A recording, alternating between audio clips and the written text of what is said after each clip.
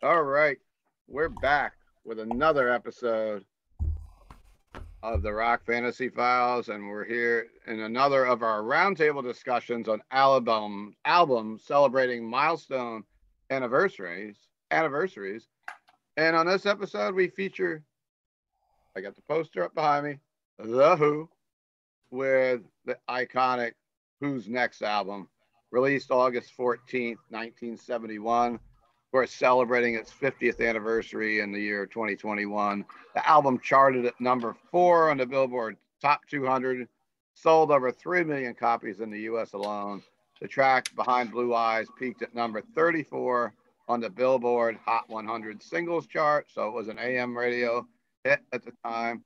Of course, the track Won't Get Fooled Again has been used on several TV shows and films, and most notably, as of recent years, it's the theme to the CSI Miami series program, which I believe is still going. Maybe I'm wrong. I don't watch a lot of network TV, but anyhow, here's a little bit on the recording of the album. The first session for what became Who's Next was at Mick Jagger's house at Stargraves at the start of April 71 using the Rolling Stones mobile. The backing track of Won't Get Fooled Again was recorded there before the band decided to relocate recording to Olympic at Glenn John's suggestion, who was a producer on the album. First session was April 9th, attempting the basic take of Bargain. The bulk of the sessions occurred during May, with the group recording Time Is Passing, Pure and Easy, Love Ain't for Keeping, which had been reworked from a rock track into an acoustic arrangement. Of course, Behind Blue Eyes, The Song Is Over, Let's See Action, Baba O'Reilly. Nicky Hopkins guested on piano, while Dave Arbus was invited by Moon to play violin on Baba O'Reilly. John Entwistle's My Wife was added to the album very late in the sessions, having been originally intended for a solo album. And that's what I've got a little bit about the album that I thought was interesting, and I thought it would be great to sit down and talk about this album that's just been in my life since it's probably in the mid '70s. I didn't have it in the very beginning, but of course heard all the songs on the radio, and I'm glad we could sit down here tonight and talk about this great album. I think we'll go in almost the same order as we did on the last episode. If you guys got to check out our Jethro Tull Aqualung episode. But please take a moment to hit subscribe to the channel if you like what we're doing, and notifications so you'll know when we're doing new stuff. And I stole a bunch of people from the Sea of Tranquility for this episode, as you can see if you're a fan of the channel, of Pete Pardo. And we've got Denny Barth, who's one of my guys from the Rock Fantasy Files. And we've got two newcomers of Jack, of course, from Sea of Tranquility, and his own channel, Jack, which is All or None according to Jack. all So right. And please then we got check Joey it out. Spaghetti Lee, second time on the episode. And why don't we start off a little different? I'm going to start off with Jack and I'm going to throw you into the fire. All right.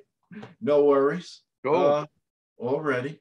My observations of Who's Next, that's we were talking about Aqualung previously, but for Who's Next, that is what I would definitely consider one of my desert island discs. So if I went to a desert island and I can only bring 10 discs with me, this Okay. would probably be like number 1 or 2. I love it that much. Um, so another little fun fact was that so after they released Tommy, they were on to their next project, which they called the Lifehouse Project. And I guess,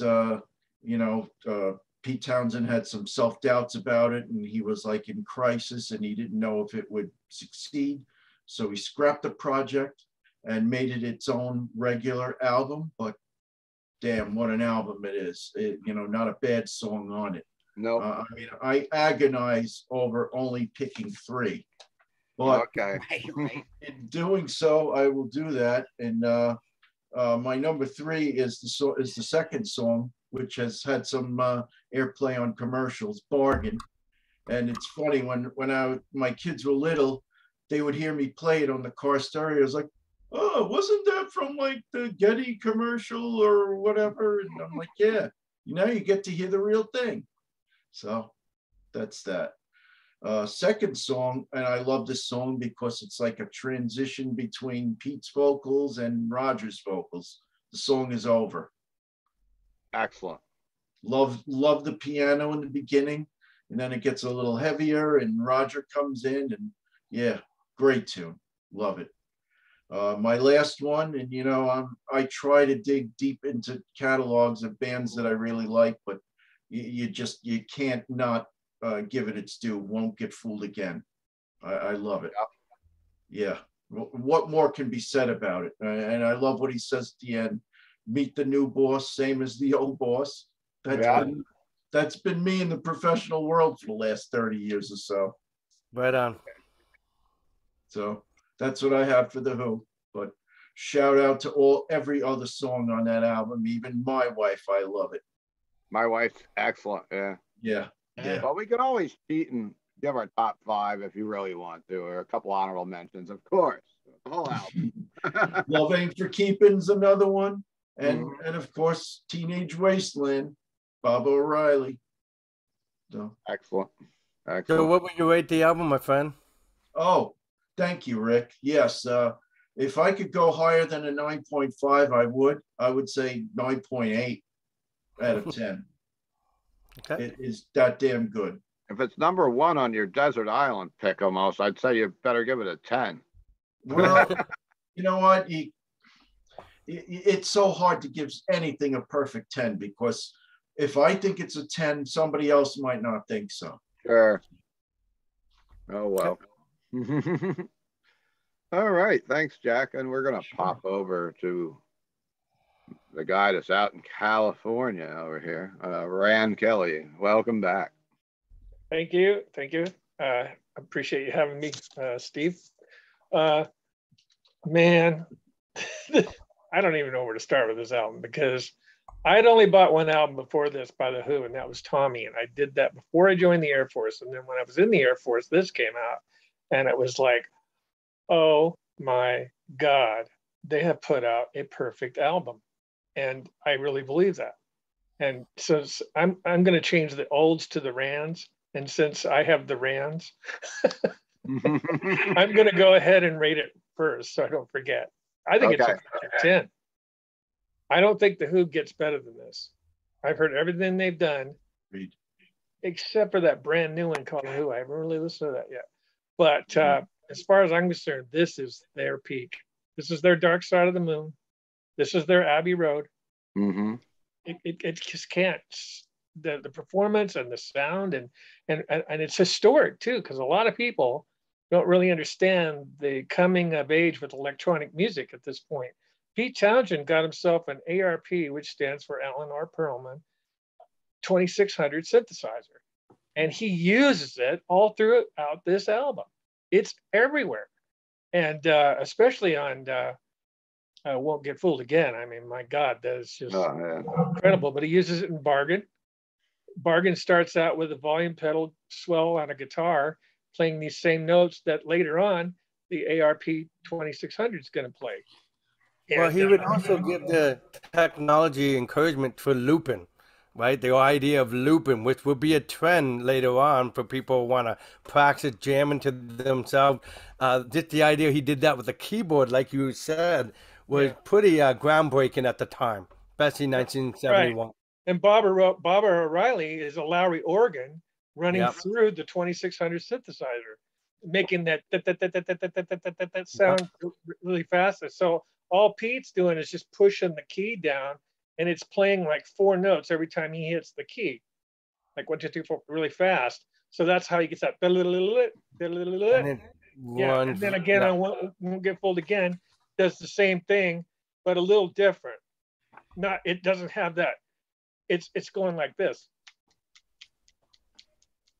you know, constantly. And the loop is longer. In the what do you call it? The interlude, where the whole band just goes away, and then it's just Pete Townshend on the keyboards by himself, and it just blew people's minds. In 1971, you know, we were just looking at each other as, how is he doing this? And because, you know, they don't tell you. You don't see ARP 2600 on the back of the record. Nobody's telling you that, you know. So yeah, it's just, anyway, I just wanted to give Pete props just for being creative. He's like, to me, he's like the British Brian Wilson, Pete Townshend. Wow. I just think he's amazing. Pretty high praise. Yeah, him and Paul McCartney and Brian Wilson, kind of up there, the three of them.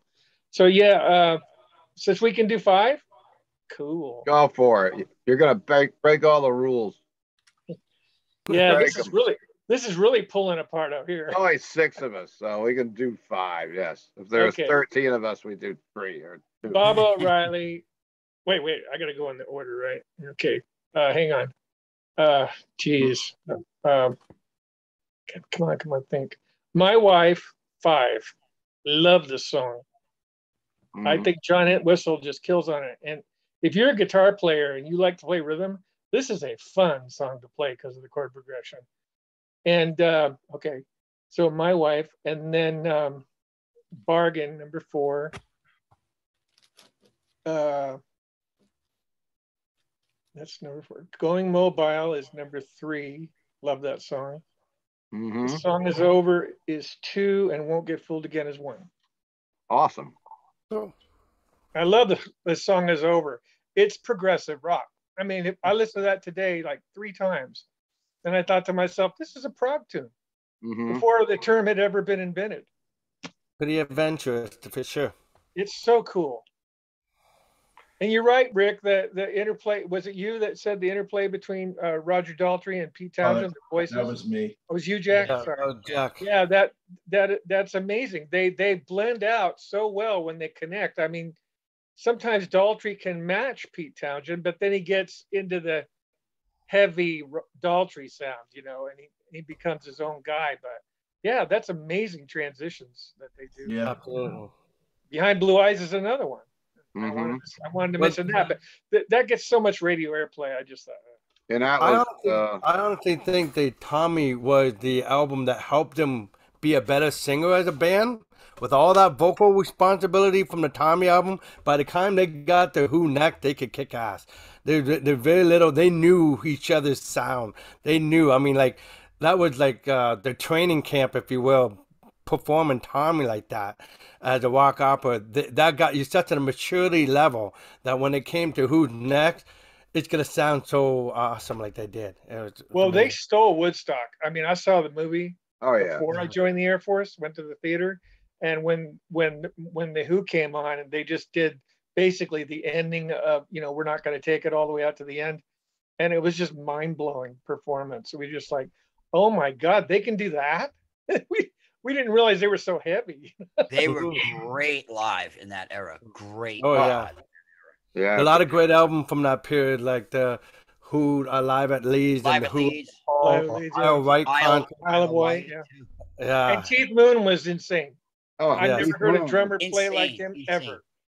He was a concert in himself. You're just watching him play. I mean, talk about how dynamic that band. If John Entwistle didn't anchor himself down, the whole band would be taken off the whole stage, right? Because Roger Daltrey and Pete and the Moon are just all over the place. It's like amazing to watch. And Keith Moon's always playing fills. Constantly. Constant. The vocals and everything. Constant. All over the snare and the tom and everything. No other drummer, not even Neil Peart did that. And you get that in this album too, right? They made sure that you still get what they're known for on stage in the song now. Because a lot of that stuff used to be in the jamming, right? The improvisation, or just taking that song to a much higher level. Well, they say now, let's take a live set, so to speak, and put it in the album too, if they could. And they did. They definitely incorporated it. Right. I Won't Get Fooled Again, when Keith Moon comes in at the end after the synthesizer stuff, he is just banging away on those drums. Yeah. It's just unbelievable. The song's about ready to end, like in about 20 seconds, and he's not letting up. The guy's amazing. I mean, to me, the Who without Keith Moon, it just doesn't. Yeah. And there have been some great drummers with them, but I didn't really like Kenny Jones too much. But I'm getting too negative. Sorry. Keith Moon is in like a class all by himself. Like how crazy he was and his offstage antics and just his abstract, just watching, like if you got a concert footage or like we're talking about a DVD, just to watch him play, it's just an event. And nobody told him no. You know, Well, nobody that's the told thing. him, when I'm singing, don't play like that. Could He you just could you did. possibly tell him no? No. No. Yeah. You drive your car into the pool.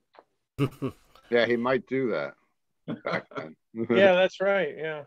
I But remember that. talking about the Woodstock Festival, yeah, that performance there was like, you know, I live right by Bethel Woods, as does Joey, and we live. He's probably even a little bit closer. I am about 40 minutes. You could be at the Woodstock site from my room right now.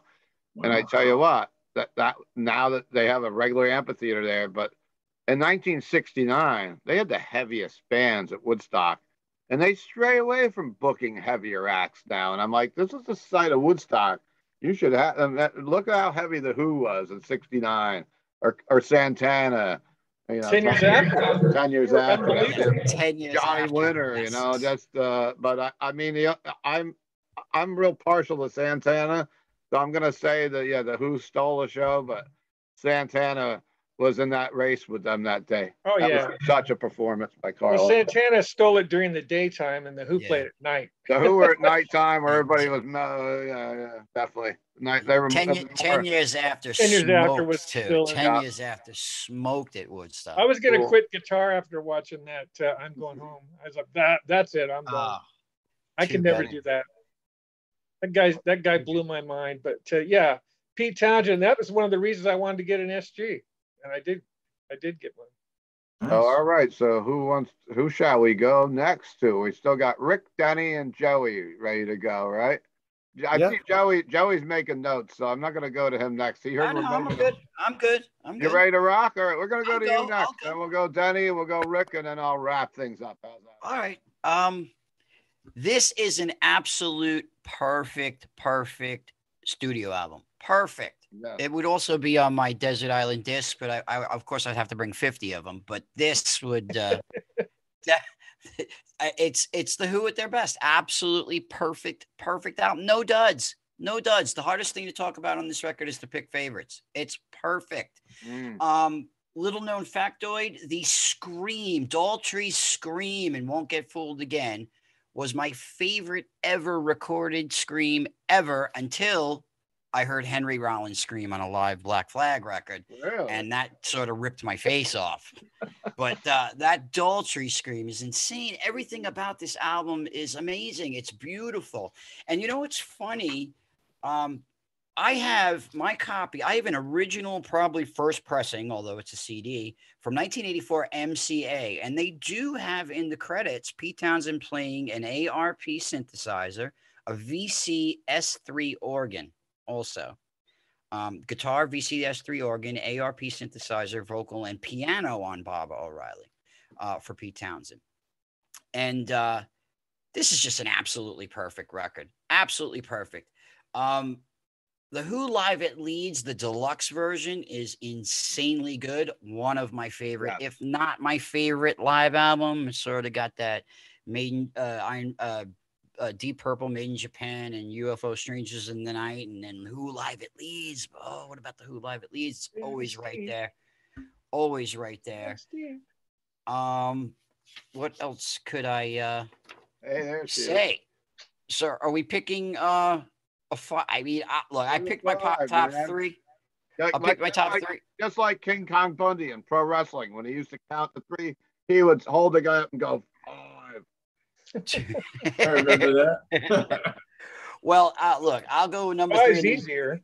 3, 2, 1, and then I'll just throw 2 more in. All right. But 1 foot won't get fooled again. Again, that scream. It's, you know, I mean, what can we say about that track? It's killer. It's killer. The sound, you're right. For the time, for 1971, that was amazing. Number 2 is Getting in Tune. Getting in Tune is so sweet, man. It's definitely one of my favorite Who tunes ever. And the next one, too, surprisingly, almost a ballad, dare I say. My favorite on this album, Love Ain't for Keeping. I really, really love that song, man. I just love the way Daltrey sings it. It's a great, great track. I mean, every song on here, man. Behind Blue Eyes, okay, and The Song Is Over. All right. If I have to pick 5, those 2 as well. All But right. this is a perfect record. Absolutely perfect. All killer, no filler. Jack, if you give it a 9.8, what is the 0.2 that you would take away? Maybe the cover where they're peeing on that. I don't know what that is. Maybe if they were peeing I thought on, that was cool too. Okay, 10. I think the cover is in itself, from being Lighthouse and then saying who's next, is a pretty good sense of humor, saying, you know, everybody did their turn. But then I also have a double meaning that's the next album. You know, the title in itself, if you didn't see the album cover, it is got the good sense of humor. But at this point, it's Pete Townshend's anti-commercialism. Remember, he started dressing like in the coveralls and shows because he was tired of being a fashion. Well, he didn't want to have an elaborate album cover anymore because he said, let the music do its own talking in a way. So that's pretty good sense of humor in a way. Right. Now look at the cover of Live at Leeds. It's as plain as could be. Just a plain it could be. I have some intel on the cover.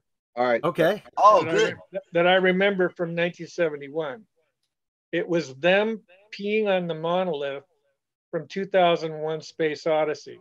Yes. Okay. They found this thing somewhere in the ground and decided to go pee on it.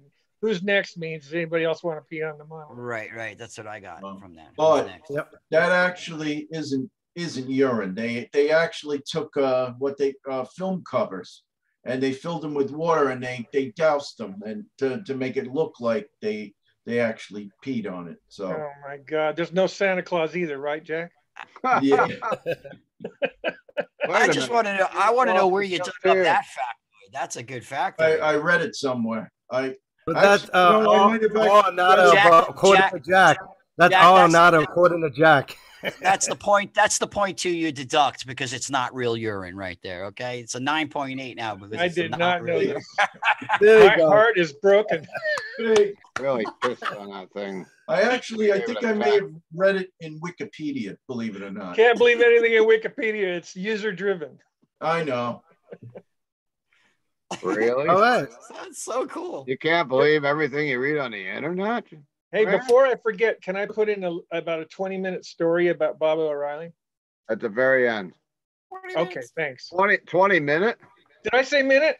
Yes, I got the rand. I meant to say 20-minute story. I meant to say seconds. Do it now. Oh, okay. How many minutes though? 20 seconds. Oh, okay, great. So I, in like 1980, I was at College of the Redwoods, you know, and I got a little job playing piano in the cafeteria. And they said, yeah, just play whatever you want. It'd be fine. So I'm thinking about Bob O'Reilly, and I'm going, dun, dun, dun, and I'm not singing. I'm just doing this. And you know how long that goes. Pete plays it quite a while. The guy that hired me comes up to me and goes, people are complaining because you're playing the chords too many times. Play something different. Excuse me. So what you're saying is even then they had Karens. They had what? Karens. People who complain. Oh, critics. No, Karens. Oh, okay. We call them Karens. Oh, yeah, I've heard that. Yeah. I'm a little slow. Sorry. That's all right. Anyhow. You get close to 70, things start to go away. Hey, I got a few more years, but they're going away already now, especially being in this pandemic for 2 years. It's like pandemic Alzheimer's, I call it. But anyhow, I guess we'll move down to, so we just did Joey, right? You went, yeah. Joey, are you finished? All right. I'm good. All right, cool. So now we're going to go to the middle square. I'm going to Denny. Denny's my middle, right below me. Hey, man. I'm here, man. All right. Similar to Joey, I agree. Like, this album for me is a 10 out of 10. It's my favorite Who album. And I cannot find any weak spot in it. Like, every song is, and I think, like, when I look back into what I've learned and what I've heard throughout the years, like, I'm kind of like surprised that this band was able to pull it off, because it looks like all four characters was pretty like intense and like able to I'm pretty sure Pete didn't have as much control over Keith Moon, and I'm pretty sure like John Entwistle was doing whatever he wanted, but like from a musical observation, like what are like John Entwistle as a bass player, that guy is like way above a lot of people around that time, and what he does is so unusual and out there. Like it doesn't make any sense. Like when you listen to the bass by itself. Sorry guys, I got a bunch of kids at home going crazy.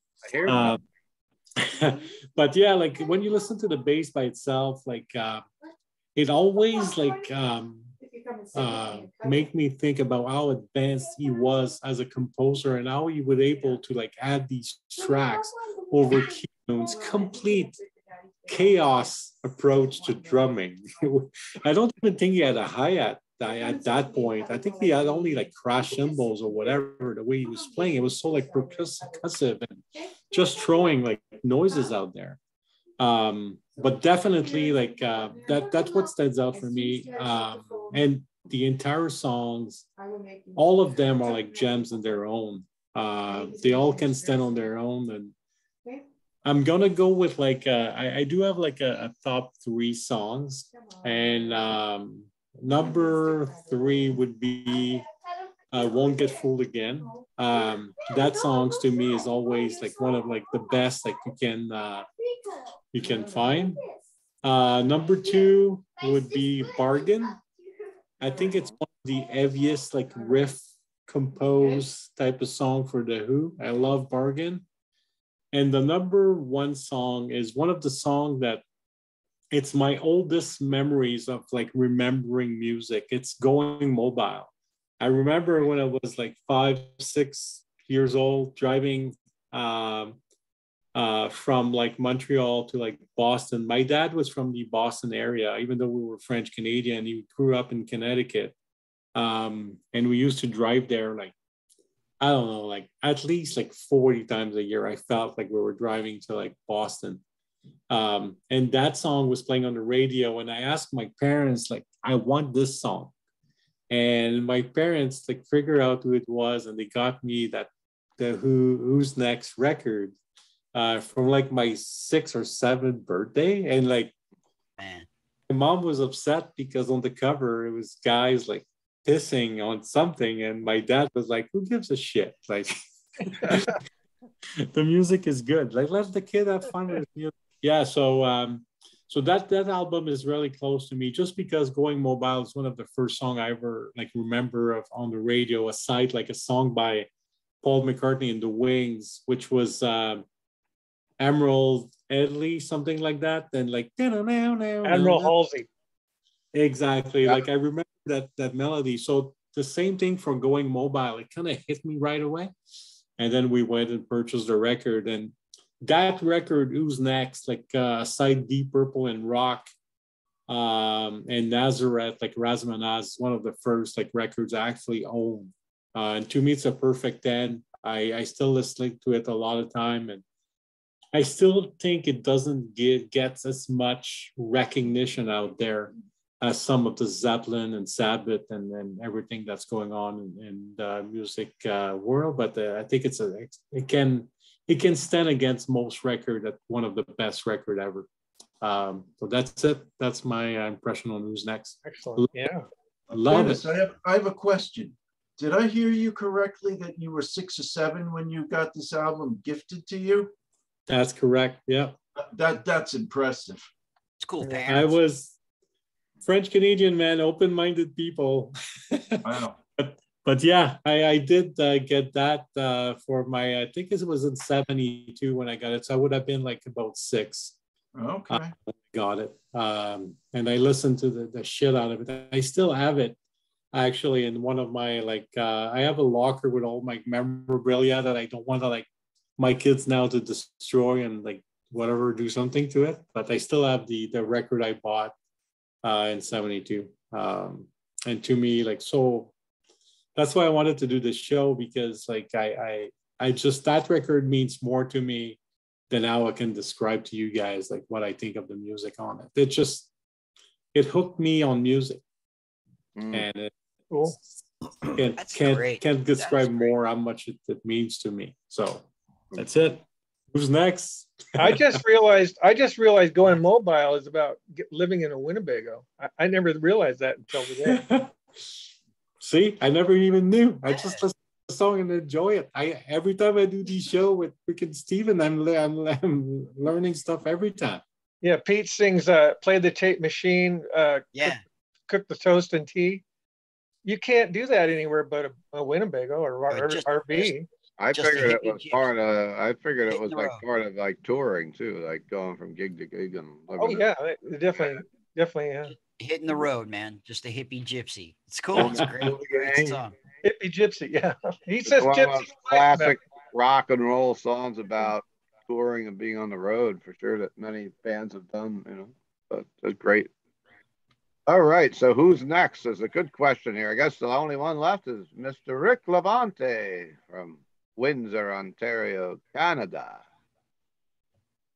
Well, as everybody's been saying, the Who's Next is one of those perfect albums, and it is rated 10 out of 10 for me because how profound effect on me.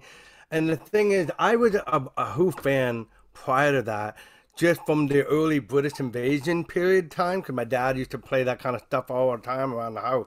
And I love My Generation. I love The Kids Are Right. I loved all those tunes. I Can See for Miles. And I always thought that they kicked butt as a band back then, especially when you have a bass solo in My Generation for the time that was going against the Beatles' Help and everything else. That was pretty progressive. Talk about heavy metal.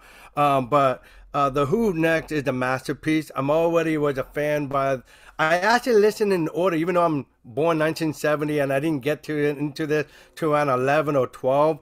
But I listened to the albums almost in that order. My dad had the early ones, and my cousin Joe had the Tommy album, and then I went and got the Who's Next because it was something I didn't have, and I was on a mission to get more Who. That's where.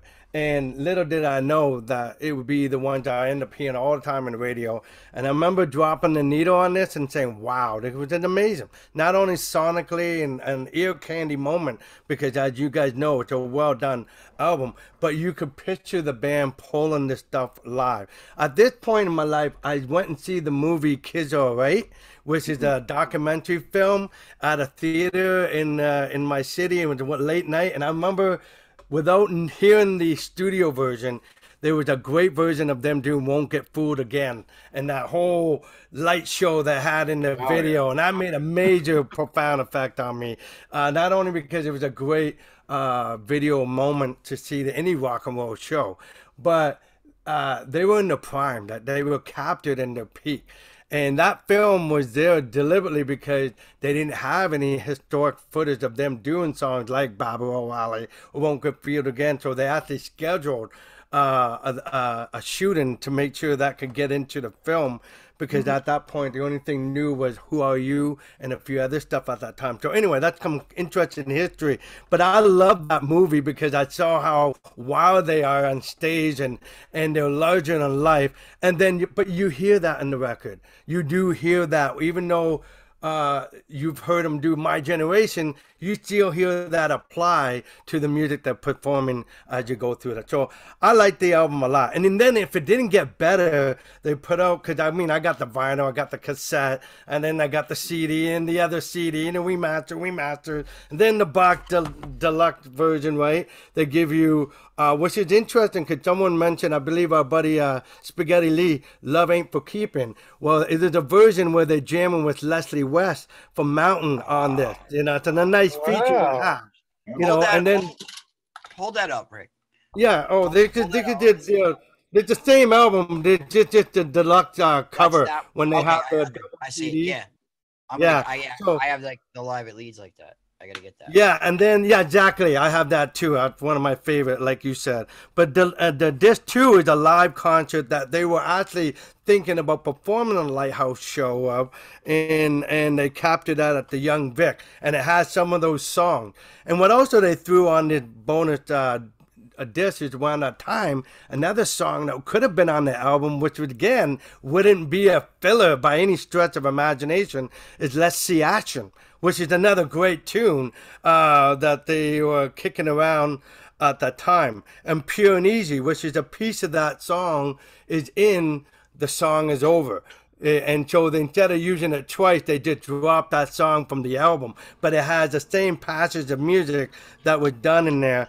And you wouldn't know about it because in 1974, they actually put out an album of leftover material, Arjun Saj or whatever, something like that. And that was first time I'd ever featured there. But then they came out in the deluxe package. They threw everything in it, including the kitchen sink.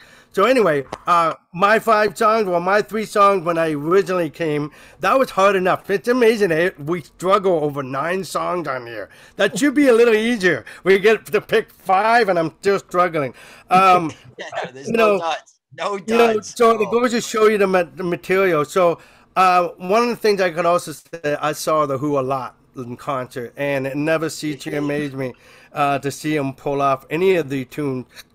Okay, so I'll go with the 3, and I'll go the other 2 as honorable mention. I was gonna say Bargain, number 3 for sure. I love that song. It was always a big deal, and I love how even in Balboa Valley they trade vocal responsibility, come out Daltrey, and then at last one and one me two, you know the song. So that part's awesome. It's like they go so bombastic and then they go so delicate at the same time for the Who style, of course. And then I would go. This is so hard because when I first got the album, I probably would have said Balboa Valley, Behind Blue Eyes, the obvious one. But now the deep cuts are one of my favorite things because you've heard it so much live or heard it on the radio enough. I would go number 2, Love Ain't For Keeping, and number 1 would still be Won't Get Fooled Again because of that imagery I've heard from that movie, The Kids Are Alright. The other 2 honorable mention would be definitely, you gotta throw in The Song Is Over and Behind Blue Eyes. It is a masterpiece. To think they did all that in the 3 minutes and 41 seconds, look how much that song went through of so much emotion and passion, and yeah, it's an incredible delivery by everybody in this band. What you guys said earlier, everybody stands out. Everybody brings their A game to the table, and it was captured all in, what was it, 46 minutes, whatever the length of the album. Incredible. So definitely 10 out of 10 for me. And I'm not saying that they didn't match some of that power with Quadrophenia and some brilliant stuff they done since that, but this was like Rush Moving Pictures. This was real peak. This was like the Styx Grand Illusion. It's like they do great stuff, but this was the finest hour. There's no question. Absolutely. Yeah, that's amazing. I'd like to piggyback on what Denny said about John Entwistle's bass playing. That was Chris Squire's favorite player. What does that tell you? If Chris Squire thinks you're a good player, I think you deserve to be you player. You know, on that song, Release on Tormato, he plays a Gibson Thunderbird, just like John Entwistle owned. It was a reverse Thunderbird. Yeah, the only difference is with I never knew who was playing keyboard, guitar, or bass. I would get confused and trying to listen to the record and pick up out of the vinyl. I was like, okay, where did the guitar go? Where did the bass go? At least with the Who, I think it was a bit more easier to pick them apart. Yeah. That's forget about it. 4 guys opposed to 5. Yeah. I didn't know that Chris Squire was but I totally loved him. He loved. Well, I don't want to get too off the page here, but I will say real quick though, the guitar sound on this album is incredible. It's because Pete's playing a Gretsch guitar that Joe Walsh gave him. Oh, wow, that's cool. I learned that back. Joe Walsh. Joe Walsh is everywhere. Joe Walsh is everywhere. He's Ringo's brother-in-law. And he just pops up at the weirdest places, right? Joe Walsh. He's so, you cannot be cooler than Joe Walsh. Well, think about this. He's Ringo's brother-in-law, and Ringo's son played drums for the Who for how many years? Zach Starkey. Yeah. There's your connection. Joe Walsh got Tommy Bolin into the James Gang. Yeah. Well, on the subject of Joe Walsh, did anybody see the Eagles documentary that first came out on Showtime? No, I didn't. It made it to disc, but to me, that's the best documentary of any rock band. And when they get to Joe Walsh, he talks about Keith Moon and in his own way, he's like, oh, he decided that he liked me. And then they started going into all these wonderful stories about, he's saying how, all his stories of room trash were all true. Oh, boy. Yeah, and John Entwistle and Joe Walsh made an album together, right? Too Late to Hero. We could do a whole show on Keith Moon stories, man. I mean, seriously. I'll have to come back in a couple of weeks on that one. Yeah. Two sides of the moon. He definitely was a rock star. Well, one other thing we can mention about the Who's Next was that album made it hard for them to deliver that song live as a four-piece from that day forward. They would end up bringing tape machines in the beginning. That was tough to work with. And then they bring a guy that actually played keyboard, and Eddie Rabbitt and would be the guy for the most of the years. But that would end up being part of the makeup, because that the complexity of the songs in this stage of the Who required they have to bring somebody on stage from here on in. That is something to be said about that, what this record did, for them. Sure. Well, anyhow, I guess I ought to throw my picks in there and start to wrap this episode up. I think this episode's been a ton of fun. I hope everyone else enjoyed it as much as I think we're all enjoying it, because we're all smiling. So I guess I'll go with the three I had written down originally. I was trying to go a little deeper on the album, but I love Bargain. Bargain has always been such a great song. Yeah, I just love that how the song's set up, and Going Mobile was my number 2. My Wife, another great song. I had that down as 3. But I mean, how do I really go against We'll Get Fooled Again and Bob O'Reilly? That should really be one of 2, even though they're kind of played out. I tried to go a little more obscure, but those are my 5. And like you said, everyone else has been saying, this album's a 10. I call it a 10. And I think that it's just a pretty much perfect classic rock album, and 50 years old, this year. And the only Who album I may find a little bit more enticing, I love Tommy. I love Quadrophenia too, though. Me too. Those are my probably top 3 albums from them. And, of course, Live at Leeds you'll throw in there too, but I'm thinking more. Of course, I'm a pinball guy, so how do you go against Tommy? I can listen to Tommy. And I just love Tommy. I've seen Roger Daltrey do the Tommy by himself a couple of years ago at the Woodstock site at Bethel Woods. It was the first time that Roger Daltrey had ever gone back to Bethel to the Woodstock site, and the Who did it. The Who did it at Madison Square Garden with Billy Idol. Yeah, I saw that. You saw that one? I just saw Daltrey solo, and I was wearing a shirt a couple of days ago, actually, when he came back to Bethel Woods, and it was his first time back there in many, many years, back to that site. That's cool. So I guess I'd like kind of start to wrap this episode up, but it's been a blast. I'd like to thank everyone, Rand and Rick and Denny and Joey and Jack, for making this all possible tonight. And I hope that we can all get back here again soon and talk about. I love it. I love this stuff. Great definitely. Music, me too, man. Always available anytime, anywhere, anybody. Hit me up. I love doing this. The Rock Fantasy Files is going to look back on the year 2021, because we'll be in 2022 by then. And we're going to talk about our favorite records of 2021.